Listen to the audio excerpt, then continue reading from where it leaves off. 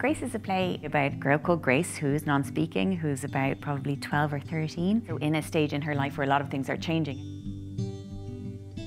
And it tells the story of Grace and her family after Grace's dad has died. Grace's dad was really the person that Grace communicated with most closely in her family.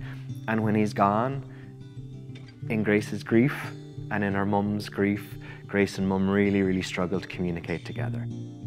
Which sounds like a very sad play, but it's actually full of lots of hope as well and some magical moments. There are 3 performers, Eleanor Walt, Grace Kiley and Brian Burrows, who play Grace and her mom and the ghost of her dad. Dad as a character is present on stage as a ghost talking to the audience, and he really guides us through this story.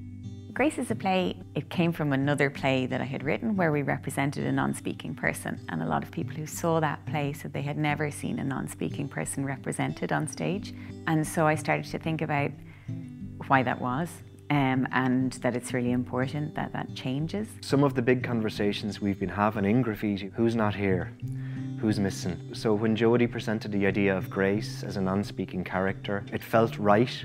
There are lots of different people who maybe feel that theatre isn't always accessible to them for lots of different reasons. We have tried to creatively embed as much access as possible into the production of Grace. It's written as a relaxed performance to allow people who might have sensory challenges or other differences that make it hard for them to access a kind of typical theatre-going experience.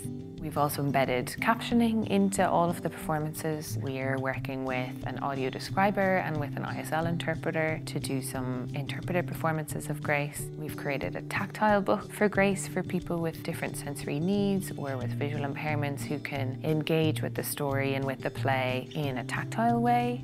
To make any production, you need some really brilliant people around you.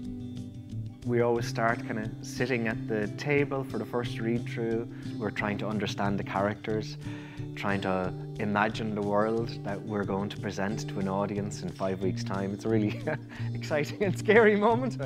After every performance, we always have a talk-back session with the audience. One of the young people in the youth theatre said, it was quite sad at times, but all of the best books and stories have some sadness in them. I think that's one of the things that a piece of theatre can do is move people or to open yourself up to a new way of thinking. And I think that this is a piece of theatre that does all of those things.